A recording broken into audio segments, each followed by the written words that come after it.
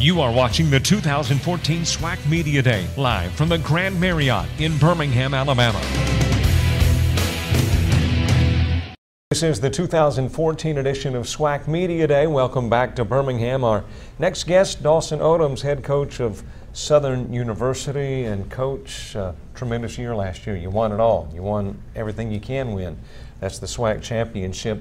I feel like in some of the conversations I've heard previously, you anticipate fans at least expecting the same thing. Is there a need to downplay those expectations? Well, I think when you win, I think it's important that fans, be excited about your football program. But it's a new year. I mean, I think fans get caught on last year, and but you got new players. You're gonna have a new set of obstacles, some new adversity that you're gonna have to go through as a team. But I think together it's all about the chemistry of our football team coming together and putting ourselves in position to win games. And if we do that, I like our chances. Do you get frustrated obviously not frustrated from the standpoint of winning the SWAC championship, that's a given, but does it frustrate a coach to a certain degree to have the focus on the previous year, whereas you're trying to focus on the upcoming season? Well, yeah, all our guys here defend. And so I try to explain to our team is that you're not defending it, because my definition of defending is that whoever wins in 2014 is going to take our 2013 trophy and put it in their field house. Well, that's not the case. It's a new trophy, and somebody's going to get that trophy at the end of this journey. And we try to focus on just the day-to-day operations of the program and the process, and just be the best you can be, and then at the end, everything else will take care of itself.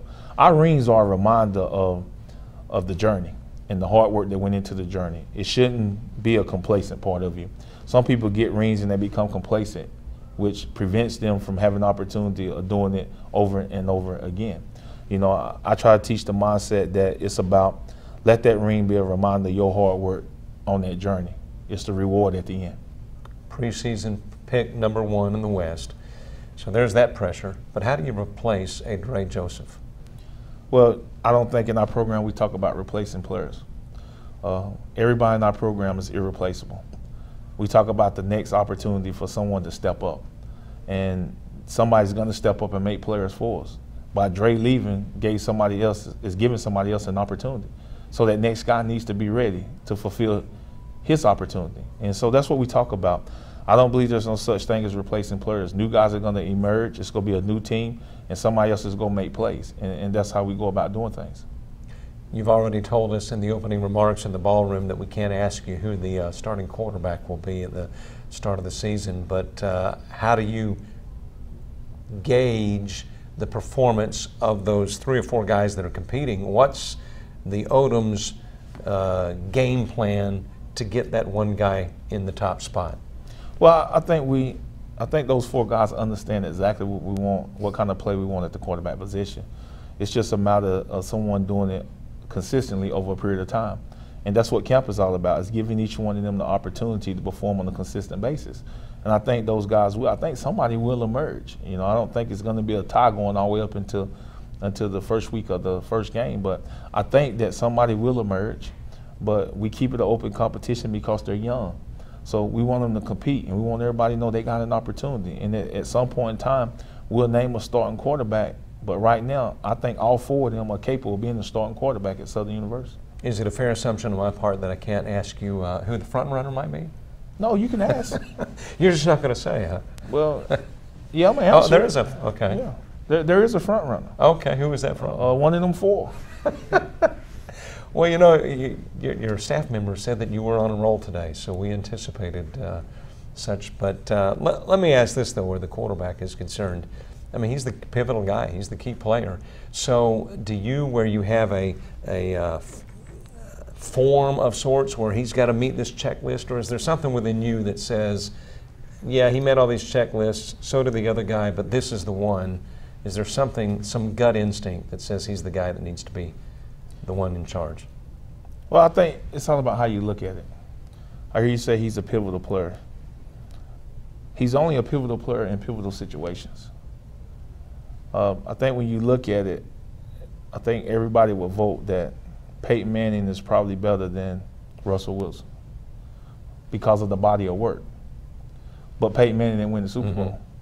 It takes a collective effort from all those that are around to make that guy stand out.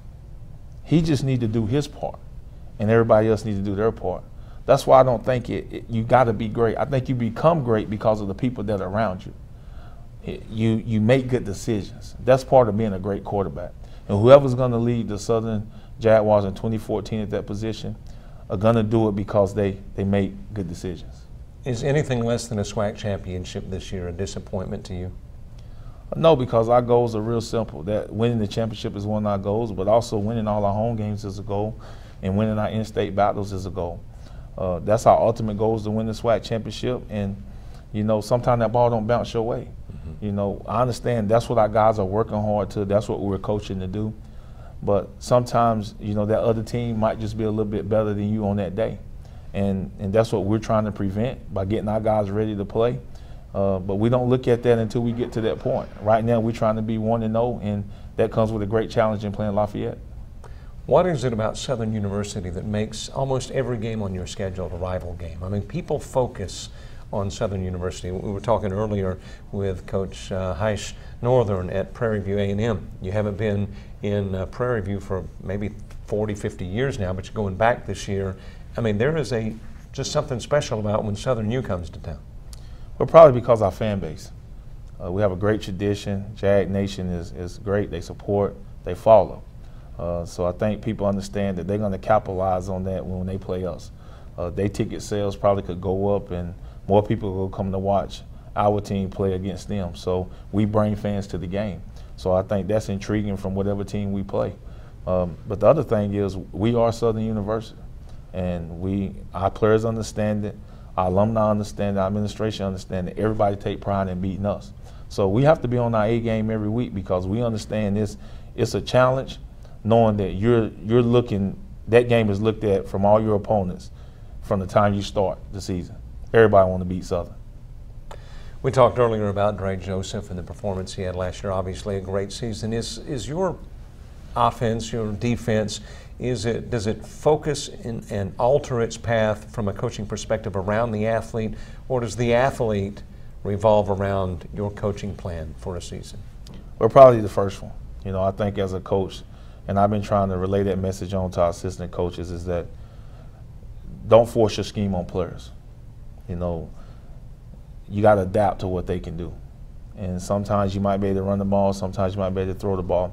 But it's okay to have a philosophy and a foundation of what you want to get done. But also understand that you may not have the players to get that done. So we have to adapt. And that's why I like what we do on defense, because we can alter our plan to fit our players. And to me, I think that's what makes great offenses, is that you might be spread, but if you're not getting that quarterback that you need, you're not getting that receiver that you need, then it's kind of hard to be spread. So we adapt to our players, but we try to recruit so that we don't have to adapt to our players as much as maybe somebody else.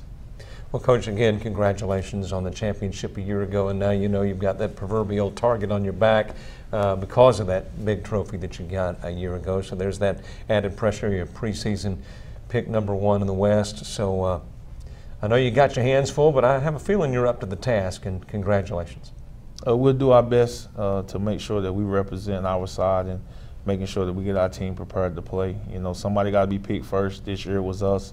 Last year it was somebody else, and next year it may be somebody else. So, you know, at the end of the day, in the SWAC, everybody play everybody, so it'll be decided on the field. Well, Coach, good to have you with us. Thank you for having me. Dawson Odums, who is the head coach at Southern University, with us as part of our continuing coverage of SWAC Media Day. We are in Birmingham, and we're coming back to Birmingham after the break.